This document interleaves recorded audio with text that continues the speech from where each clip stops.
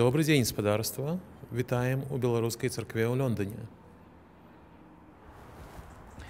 During the Second World War, Belarus was invaded by Nazi Germany and it lost a quarter of its population, the largest percentage of any country during the conflict. Still haunted by the memory of the atrocities, many Belarusians relocated to the UK just after the war, and they started gathering in this house, converting one of the rooms into a makeshift place of worship. The hope was always to build a proper church one day so that the community could gather. So, in 2017, the community completed this wooden church to commemorate the 30th anniversary of the Chernobyl nuclear disaster.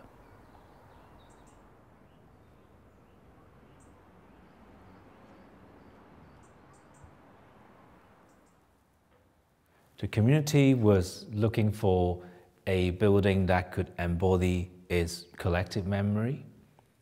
The initial schemes I drew up weren't good enough because, as Father Serge said, I just didn't know anything about their country and culture.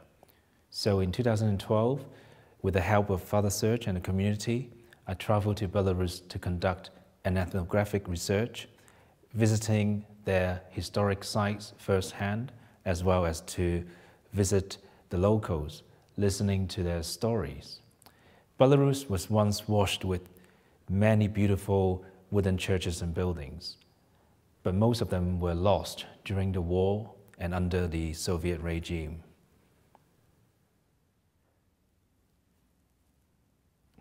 This building is rooted in Belarusian tradition and history, and the design is constantly referencing the community's political history.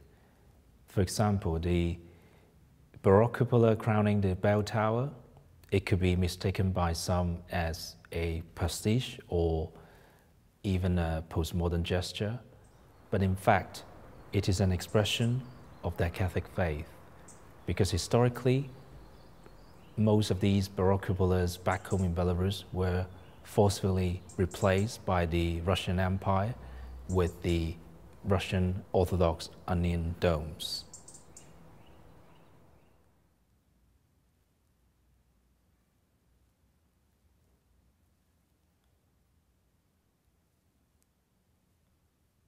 This project is unique because it could only happen in a free society like the UK and for Belarusian diaspora in London.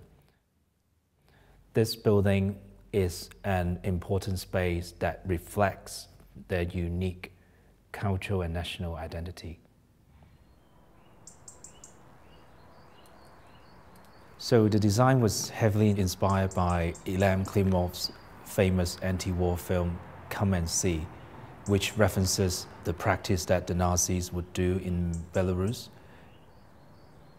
They locked up Belarusians in wooden churches and buildings before setting them on fire.